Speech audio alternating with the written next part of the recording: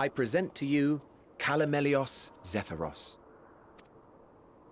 Here you will find a number of testing facilities, as well as the observation hub of Poiton Oikos. Right then. Let's begin by...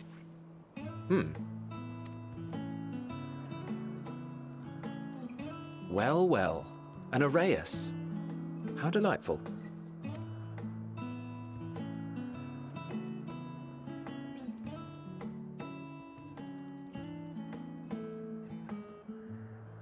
And what, pray tell, is that? Ah, that's a new species of shark. We approved the concept but a few days ago. Sharks are among the most popular sea creatures. Rare is the day when someone does not submit a new concept.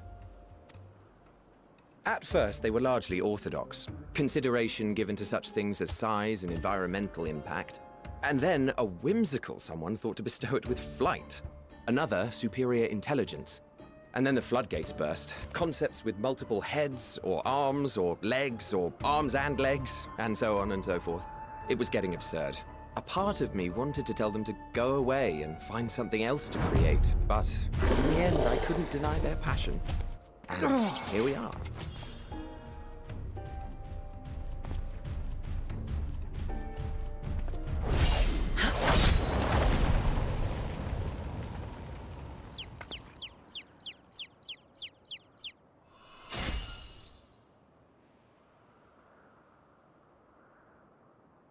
That was too close.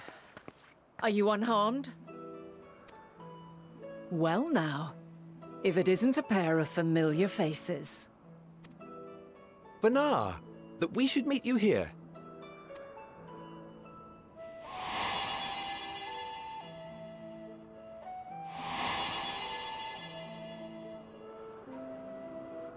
As I mentioned earlier, the better part of the convocation holds that when we retire is when we return to the star.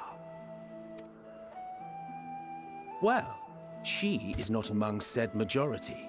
Even after stepping down, she carries on with her work.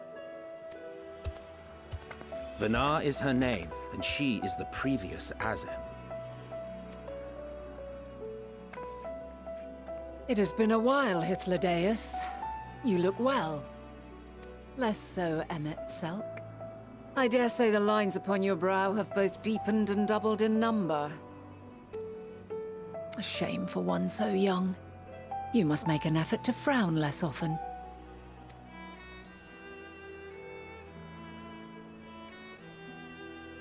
Easier said than done, thanks to your unruly successor. How is he, if I may ask? Incorrigible as ever. Rushed headlong into a volcano on the brink of eruption just the other day. I should be glad to share the tale in its entirety later, if you're so inclined. Oh, you know I am. Now then, you are?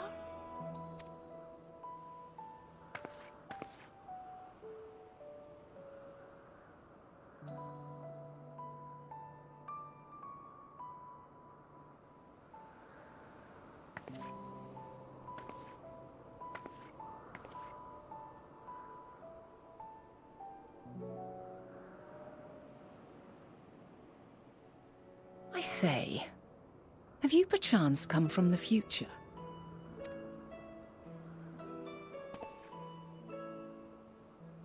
I do not believe we have ever met, yet I sense my magic upon you. Therefore, if I wove the enchantment, I could only have done so at a later point in time.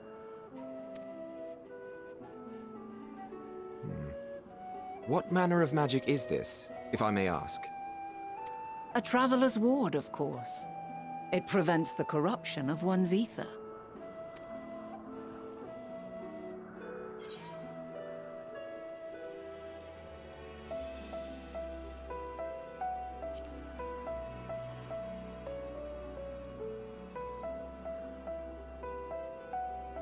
I see you are not ignorant to its presence.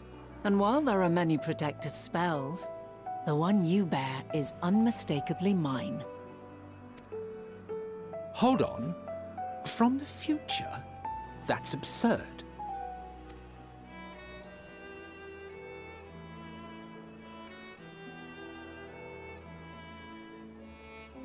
What is it? Are you unable to speak of the matter?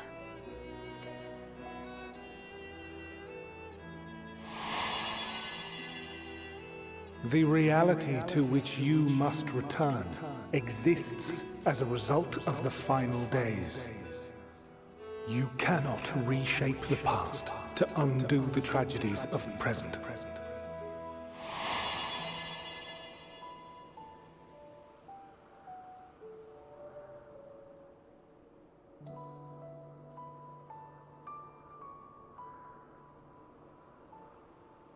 So, your actions here will not change your history, but they may yet affect the course of ours. How very exciting! I'm quite fond of delving into the unknown, and there's naught more unknown than the future. Until a moment finally arrives, we cannot know for certain what will come to pass, regardless of our supposed foreknowledge, so you needn't worry for us. More importantly, that you should go to such great lengths as to travel unto the past bespeaks the gravity of your quest. Will you not reveal it to us? Mayhap we can be of aid to your cause.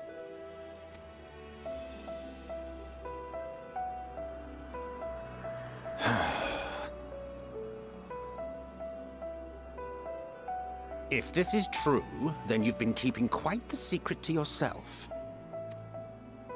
As a representative of the Convocation, I will hear it all. Your identity, purpose, everything.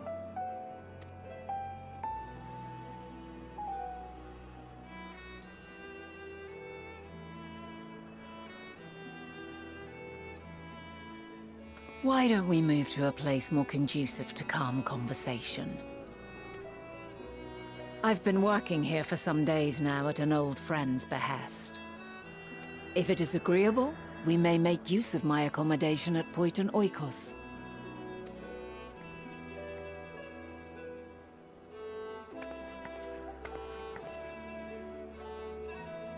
We were meant to meet. I am certain of it. Else I wouldn't have marked you so clearly, and sent you unto myself in the past. It's precisely the sort of mischief I would get up to, and quite inspired, if I do say so myself.